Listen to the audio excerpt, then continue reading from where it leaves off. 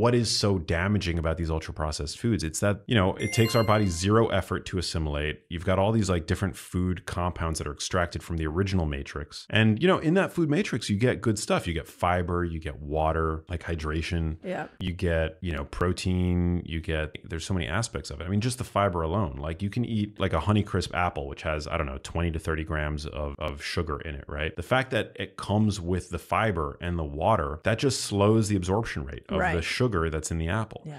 If you extract apple sugar, you know, for example, in the case of apple juice, you've extracted the apple sugar from the food matrix, and you're going to see a much more dramatic, you know, blood sugar spike. It's fructose that the rate at which it hits the liver is much more accelerated. So we can't isolate nutrients is what I'm thinking is what, you know, we can't, the more man manipulates it, the more we risk not having the upside of the benefit of that food. Yeah. So you might potentially get a consequence, and then you might potentially miss out on the benefit. Right. And the benefit sometimes is referred to as like the entourage effect. The entourage effect of these other aspects of food, right? Of the food matrix. Right. That like there's some benefit of consuming like all of these different, you know, compounds alongside the compound in question that have like a synergistic effect. It's not necessarily 1 + 1 = 2 anymore. It's 1 + 1 = 3. Yeah.